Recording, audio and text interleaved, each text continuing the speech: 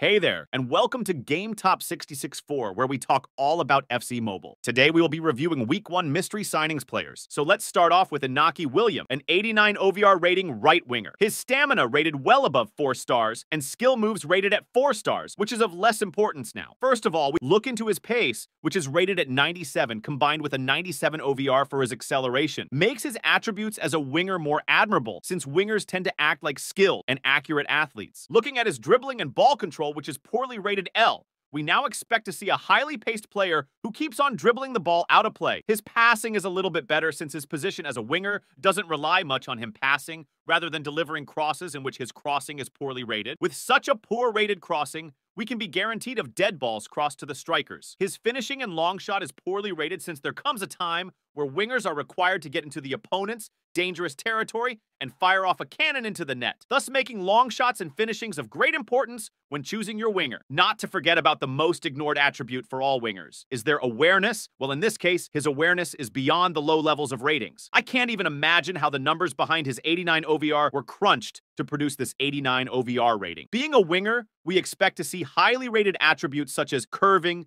finishing, and in passing, but not for Inaki Williams. Instead, he has the opposite of our expectations, and this definitely puts him in a disadvantaged position to place him as a poor quality pick in this week's mystery signings. Now let's look at our second and last player, Bryan Mbeumo, who also plays at the position of a right winger with a 90 OVR rating. His stamina is rated at 4 stars, which seems pretty average for this player's position. His skill moves are of less importance in his position as a right winger.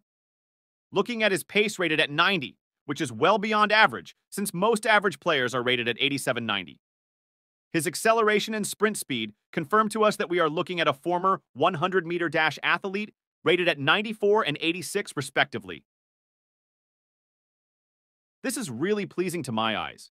His dribbling is a little bit highly rated than Inaki Williams, which will help you control the ball from going out of play than him. Also, with his curvings rated at 82, we expect a much better cross into the opponent box. But between 79 over curve rating from Inaki Williams and this 82 over curve rating, we really have no option but to take Mbeumo. When it comes to finishing and shot power, the truth remains in the fact that wingers can sometimes be assumed to take on the striker's role, thus will need to score goals from time to time, and since Mbeumo is highly rated at 89 and 88 respectively, we really have no but to take Mbeumo. Finally, we will look into his awareness, which helps the winger to know when to attack, when to defend, and how to position himself effectively on the field so as to contribute to both offensive and defensive phases of the game. On comparison, Bryan Mbeumo has more chances to be picked as the top player of this week's mystery signings. Oops, I almost forgot!